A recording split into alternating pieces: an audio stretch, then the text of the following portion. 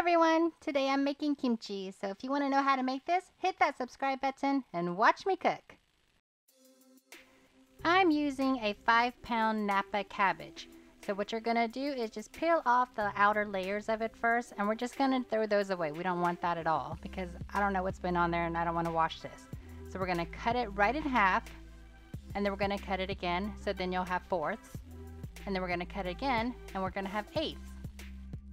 Depending on how large you want your bite-sized pieces, just cut it to your preference. I like them a little bit smaller, so I'm going to cut them into smaller bite-sized pieces for myself.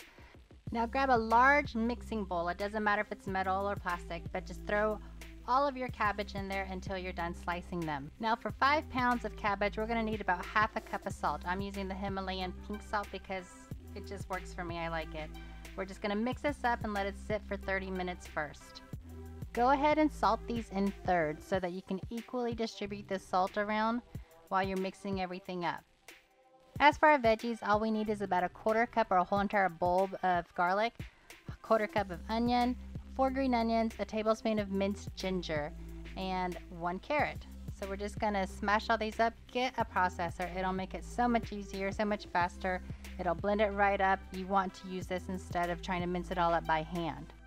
I'm using a 1/3 cup of hot pepper flakes, but use whatever you can tolerate. And then I just added a tablespoon of Splenda into that with some julienne carrots and my green onions that I'm going to chop up diagonally just to make it prettier.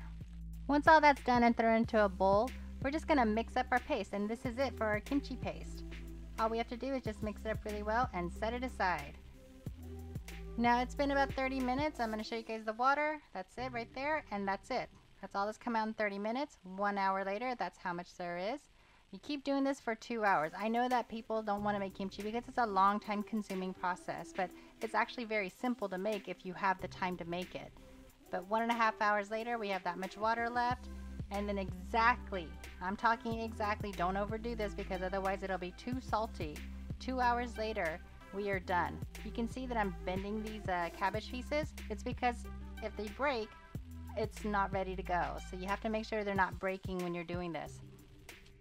Now all we're going to do for 3 to 4 rinses of this is taking off all of the salt out of our cabbage. We've been letting it sit there for about 2 hours, so you want to get rid of all the salt. You're going to see the salt still inside of your mixing bowl. Continue washing it several times until you don't get any more salt left inside of your mixing bowl. You see, after a couple of washes, I still had those little grains of salt in there. Yeah, I'm going to keep washing. So yeah, when you think you're done, you're probably not. Just continue washing it just to make sure you get all of that out. It might seem tedious, but it'll be worth it in the long run.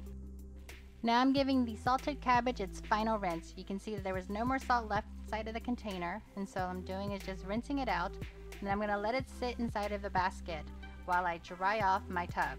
You don't want any excess water in there because you're not going to water down your kimchi in any way. So take some time and dry it off with a paper towel so that you can throw your cabbage in there once it's done dripping dry.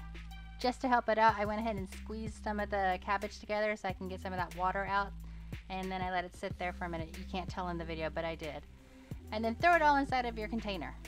Now grab a plastic glove or something because your hand will stain otherwise.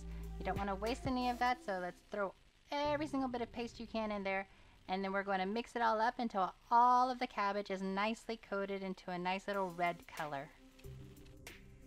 Now grab whatever container you want to use to store your kimchi in. This is the same container I use. It's specifically for my kimchi every single time.